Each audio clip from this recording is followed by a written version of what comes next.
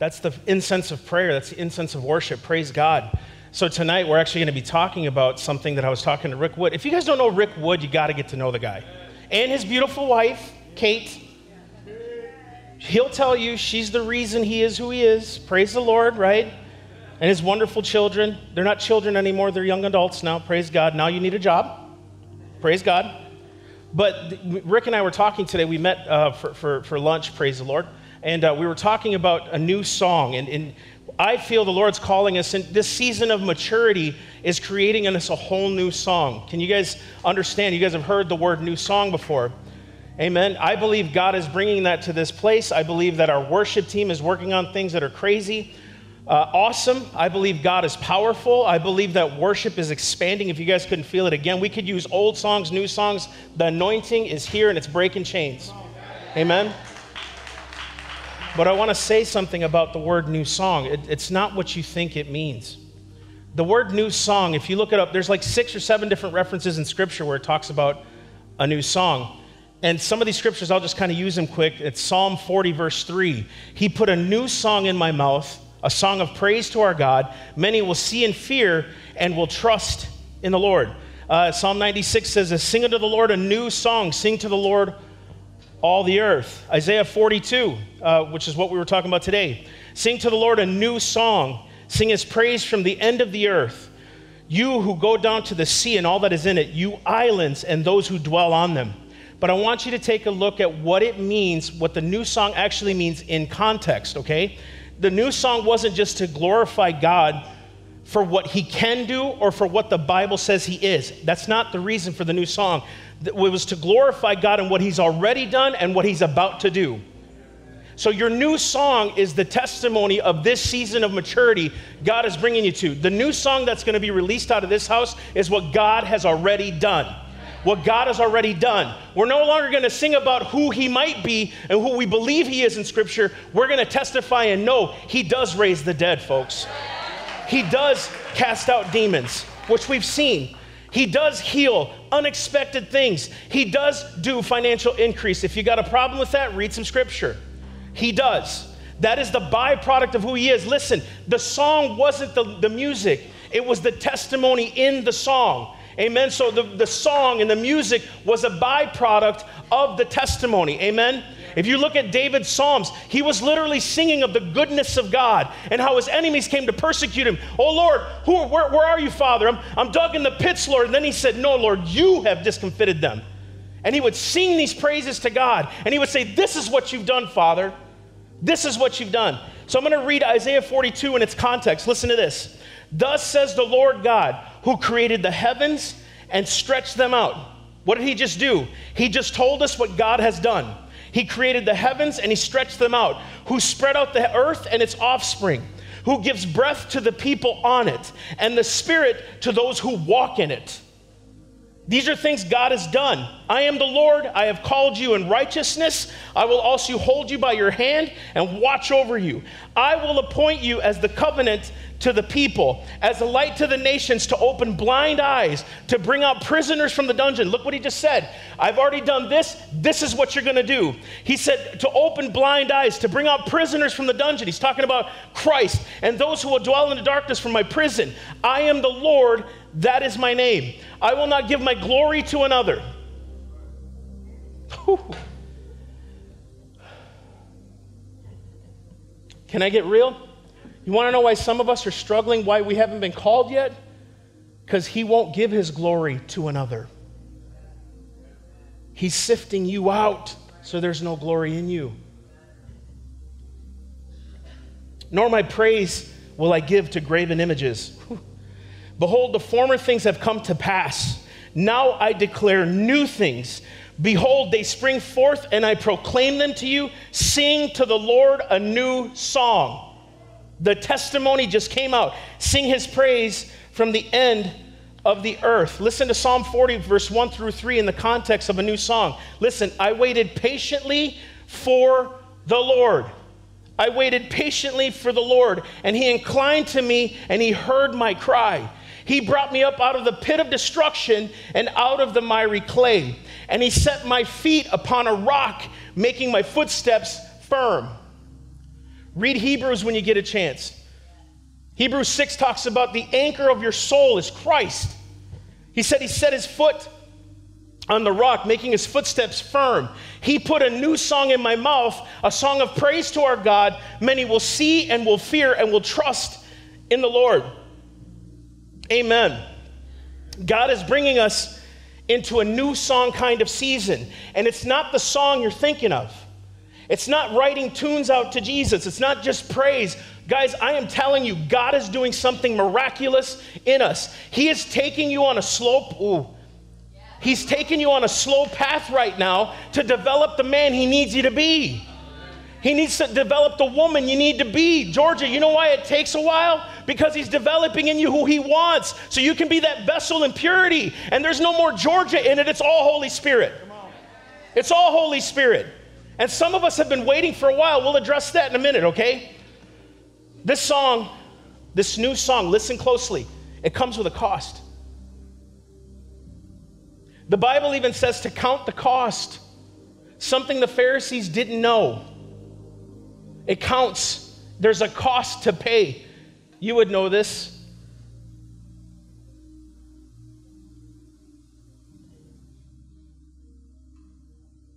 And nobody will see it. Revelation 5:9 says this, and they sang a new song, saying, worthy are you to take the book and to break its seals. Listen to this. For you were slain and purchased for God with your blood men from every tribe, every tongue, and every nation. That song to Christ cost him his life. Amen? It's not just singing a worship song and feeling. I'm telling you, those worship songs of the old sometimes, if you go back and listen to them, there's a power behind those songs. There's a power because it costs them to write these songs, and the new ones now too. You're seeing them change. They're no longer me-centered anymore. They're focused on the power of God now. Amen? It's not this me-centered worship stuff like you're chasing after me, you're running after me, it's all about me. This was never about you. Let's get real. This is about God. This is about his son, Jesus Christ, and the influence of the Holy Ghost. This has nothing to do with you. The only thing you can do is submit to his spirit. That's it. The only glory you get is his glory, which you don't even get. And when we can receive that, he'll give you a new song, because all you will have is what Paul said, I preach Christ crucified and no other gospel. Are you willing to pay the price for that testimony, for that new song?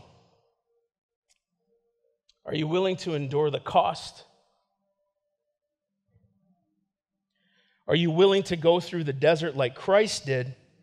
And you know, the Bible says that he was the seed of Jesse, a root out of dry ground. His root sprung forth out of dryness, out of nothing. And yet Christ, when you have him, he leads you beside still waters. He gives you something greater than you could have ever asked for, but his seed started out of dry ground. Are we willing to go through that root out of dry ground and not in a prosperous ground? Will you be like Christ when you're tempted in the desert and all you have is fasting and his word? It's heavy. This is real stuff. This is a season of maturity. Amen? This is speaking the truth and love stuff. This is the real stuff. This is where we got to say to ourselves, Lord, am I ready for what you're calling me to do? If not, Lord, I need to be. I need to be. And for some of us, he's shaking our trees. You know why? Because he's making you ready for your season. Praise God. Praise God. Oh my gosh, everything's going bad. No, he's exposing what's bad to bring you to the good. Switch to thinking here. Amen? Switch to thinking.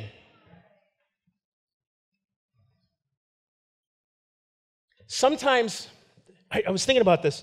You know the song, This Is How We Fight Our Battles. This is how I fight my, amen? I kept thinking about that song and I'm like, Lord, I'm not used to letting you fight my battles sometimes. And I mean, he has fought all my battles, right? But I'm not used to just giving total control. Do you guys know what I mean? So like, Lord, here's my battle. I could help though, you know? It's like there's that blip in you, right? But here's what I found out about that song. Some of us are asking God to fight a battle we're not willing to engage. Let me explain that. You guys know Jehoshaphat, the story of Jehoshaphat, right? Jehoshaphat shows up, God fights his battle, but Jehoshaphat went to the battle, and then God said, let me fight it for you. King David, before he was king, went to the war with Goliath, and then God said, I will fight your battle. You got to show up to the fight. You got to be willing to go up to that battle and say, no, Lord, now you overtake it because I'm here and this is all I can do. I got nothing left. I can't beat that giant. Nope, but you showed up. And that's all he's asking for you to do. Show up. Confront that battle. Fight it. Don't be afraid. Don't cower. Now's not the time to do that. If you think about all the battles in history, look, Joshua in the Battle of Jericho, right? I used to sing that as a kid. Joshua in the Battle of Jericho. Remember, Elvis sang that song. Fun fact, did you know Elvis won all of his awards for Christian songs? He never won any award for secular stuff. Crazy. I don't even know why I'm talking about that, but hey, fun fact. Joshua, I'm telling you, he had to look foolish in front of his people. Can you imagine being them soldiers? We're going to die. He wants us to do what? He showed up to the battle and God overtook it. I'm telling you, you cannot ask the Lord to fight your battle you're not willing to engage. You can't. He wants you to engage it and watch him move. Because you know what? When you show up, he shows you the testimony for your new song. Then you get to see his wondrous works, the Bible says. Amen? Jehoshaphat, David, Goliath, price over the years. Are you willing to take years for that price to get your breakthrough? My mom has this avocado tree outside her house. She would get so mad at that thing. 7 years it took for it to grow avocados. First 3 years, she was like, okay, patience, God's showing me something. Year 4, she's like, cut it down. So she kept praying. She's like, Lord, I keep walking. Literally, her routine is this. Her walkway is about from there to about there. Every morning for an hour, she paces it praying outside of their house, right? Every day. Year 7, she said, Lord, I want to see why this tree's here. She can't stop the avocados from growing now. Are you willing to wait it out in the Lord and watch him not only bless it, but where you have it in abundance? Read Leviticus 26. It says that you will eat the old store and it will replace with the new store. You will never lack. That's the blessing of God. But are you willing to take the years that it takes in waiting and in patience and in trials to get that anointing? There's this new thing called, okay, let me say it this way. Maybe tonight, this is a new profession of faith for you. Maybe tonight you're going to say, no, Lord, I will wait upon you. No, Lord, I don't understand, Father. I don't know the cost it's going to take. Father, I don't get this, but I make a declaration tonight that I want you to help me. Lord, I want you to develop faith. I think about Revive and what it cost. Ooh.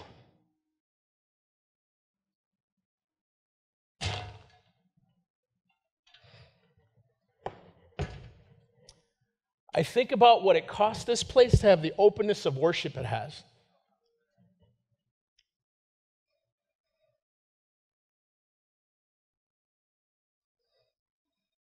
I was telling him, he doesn't even realize that he walks me through things, and those are new songs from his mouth, and he's not even singing. There is testimonies to me to help me overcome, and those are his new songs.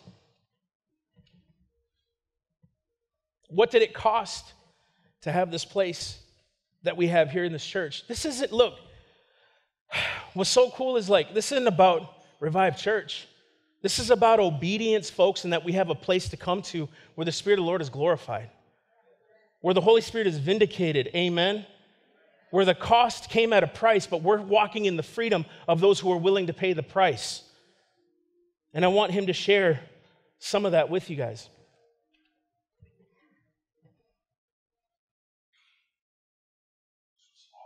I never really thought about it this way until Massey asked me to try to put a summation together of the cost to get us to where we are today. And so what I'm about to say, there's no pity party in it at all. That's not the point. The point has, what was the process that the Lord had to take me through in order to use me the way he wanted to use me. And I'm just going to start in 2000, where many of you know my wife died of cancer. And the Lord told me I was leaving a very successful manufacturing career to go full-time into ministry. Well, the first job I had in ministry, I was a worship leader. And shortly after I started, the pastor had a complete and total mental breakdown, fetal position on the floor, the whole bit, not due to me. But it was me as a worship leader, our children's minister, and a secretary. That was the entire leadership of the church. And we carried that until a pastor named Matt Chandler came in, and he had his own worship leader. And so I stepped down and said, okay, that was a great experience. I went from there to a conservative Baptist church where I was told I was too evangelistic for the church. And so I moved on to there to a pastor who outright accused me of having a conversation with an elder that never happened. The elder went to the pastor and said that conversation never happened, but it ended our relationship. I went from there to another pastor who I served in starting up a church, and during that time, he went into my personal files, took my information, applied for 2 personal credit cards without my knowledge, which, by the way, is a federal offense. I found out when the credit card called me for approval. But it was just part of that walk. I went from there into a church where I knew there was more, and I was the senior pastor of the church, and we went to Bogota, Colombia, where I got baptized in the Spirit. Getting baptized in the Spirit there, upon return, the church leadership gathered together and said, we don't want any part of that, we want you to leave.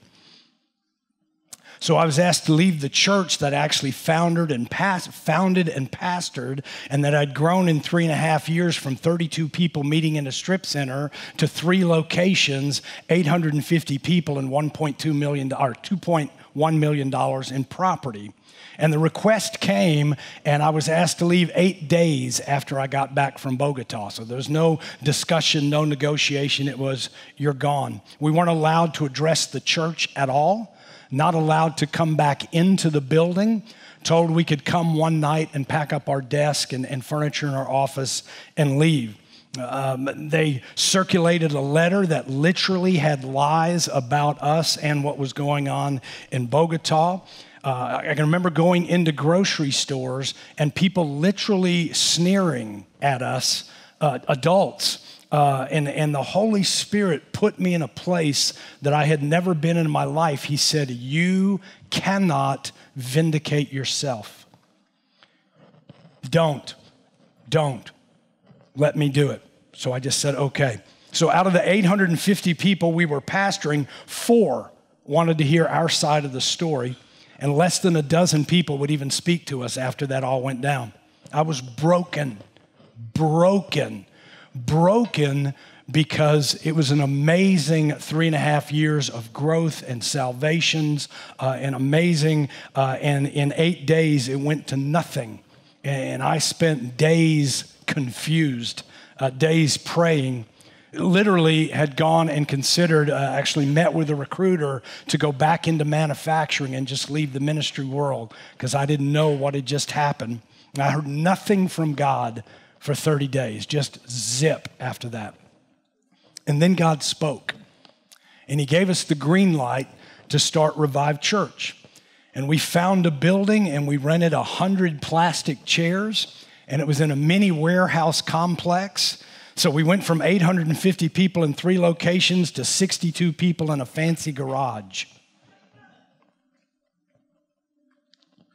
And in that location, I spent several nights on the floor praying in tongues all night long. Just, what do you want to do, God? Where are we going with? We dealt with people walking out of our services because we were too charismatic, while people were leaving saying we were not charismatic enough. I had people tell me, you don't know what you're doing, and people say, this is the greatest church we've ever been a part of. I had no less than 53,000 consultants to tell me how church should be done. And not a single one of them had ever been a lead pastor.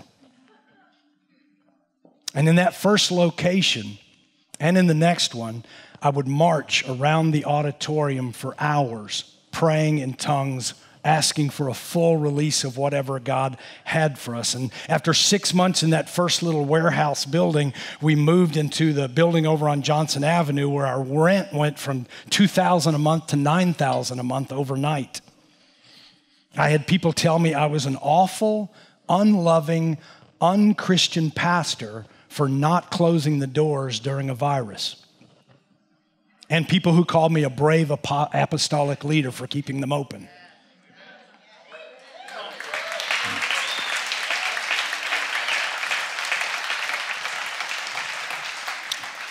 And we spent 2 years looking for this building, signed 6 real estate contracts that all fell through for reasons that were not from us, until God said, I want you on 95. And so we're here.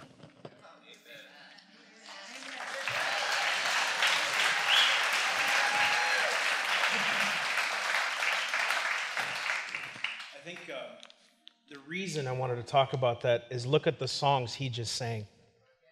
You hear that? It wasn't music. It wasn't music. It was the testimony of what the Lord can do. I think some of us have those stories, right? I know what it's like to go through trial. And you know those prayers, Matt, that nobody sees? Those dark nights, right? You too, and when you're by yourself and nobody sees them, and your kids don't even get it and they think you're freaks. Why are you pulling your hair out? Why are you crying like that, Mom? What's wrong? What's up? You know, those kinds of things. Are you willing to go through it to bear the fruit for the kingdom of God? Because a lot of us want to bear fruit, but we don't want to be planted. We don't want God to uproot us, to plant us in a new pot sometimes, because it's uncomfortable. But what I see the testimony of, we get to flourish and know the Holy Ghost because of the simplicity of submission in a couple who said, yes, I'm going to go through it. Right? So we want the prayer ministers to come forward because this is going to be a unique ask of all of you. Can we get the prayer ministers up here?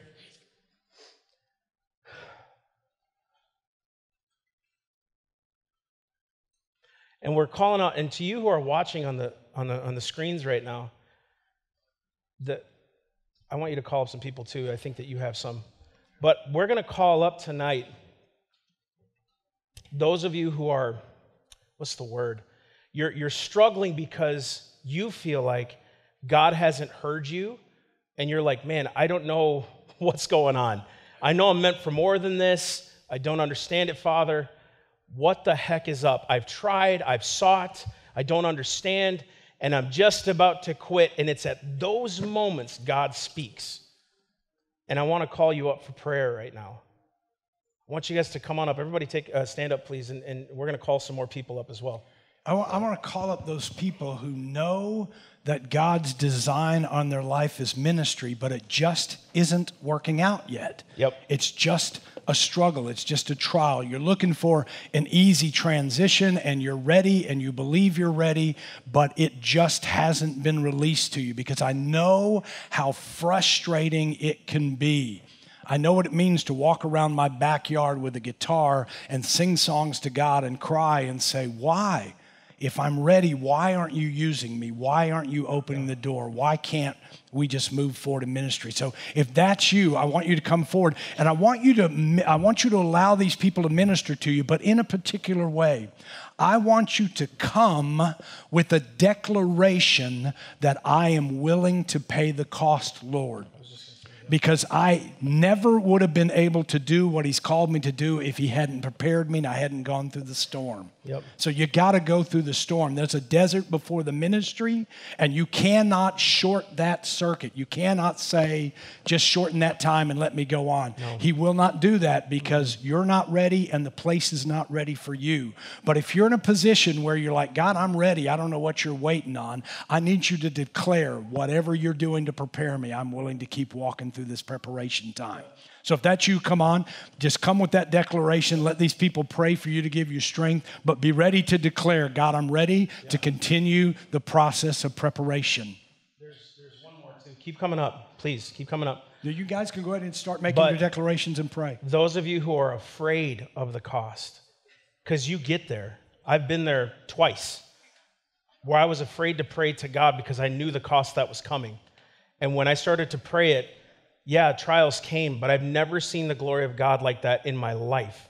And he's wanting you to trust him. So if you're afraid of the cost, you need that broken off you so you can walk in freedom of the Spirit. So please come on up for prayer and declare that this is your season. This is what God wants for your life. Come on up. All right, so maybe you're here tonight and you've already been hurt by the church. You've already been hurt by the church. You're gun shy. You don't want to get back involved. If that's what God wants, you don't want that because you've already been there. You've already been hurt. But you know God is calling you back in that direction, but you just don't want to go yet because you're still hurt. Listen, we need to get that hurt off of you. We need to get that confession and profession made that, God, I'm willing to go through the storm. God, I'm willing to go back again. God, I'm willing to submit myself again to the process of what you're building. Listen, I've been flat out rejected by the church, told to leave by the leadership. But it was the biggest blessing I've had in my ministry because God opens the next door and says, no, this is where I want you, but I needed you to go through that. So maybe you begin the declaration in your head. God, I know I've been hurt. I know it's hard, but I know this is what you want of me. So I'm going to find a way to get past that hurt. I'm going to walk through it. I'm going to be released from it. I don't want that holding me back. I don't want to hide anymore. And then I want to speak to let's pray us out, but I want to pray to the people at home as well. So some of you are still afraid. This is crazy, but some of you are still afraid to come to church because of what's happening in the world and what you're seeing on the media. We break that right now in the name of Jesus so that you could have fellowship one with another, the Bible says, and that unity is dwelling in your heart. We just bless that right now. We break the shackles of fear and trepidation over you in the name of Jesus. And Lord, as we close this service, Father, we just thank you, Lord, you bless those who heard this. Father, those who didn't come up for prayer, Father, that they make a declaration right now in their heart, right now, Father, in their head, that they would know, Father, this is their season too. They will declare the wondrous works of God and that you will give them a new song tonight. We thank you for testimonies tonight in Jesus' name, quick ones, sudden ones in Jesus' name. And that, Lord, truly these signs will follow those that believe in Jesus' name.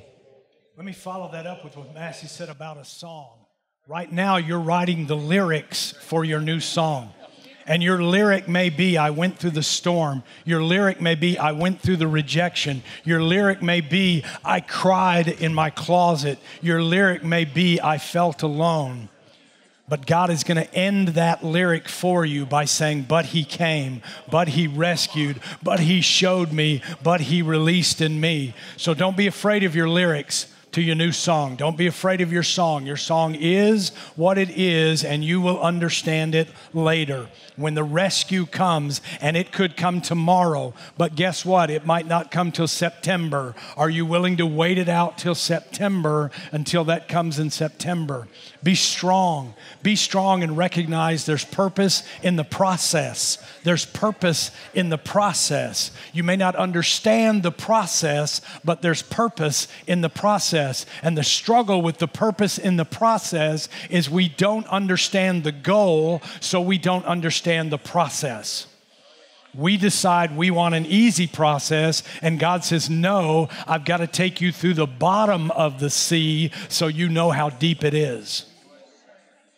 But it will be revealed, I promise you. It will be revealed.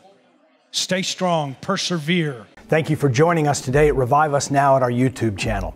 Remember to click that subscribe button to Revive Church and share this video with a friend. And if you'd like to support this ministry, go to reviveusnow.com/give.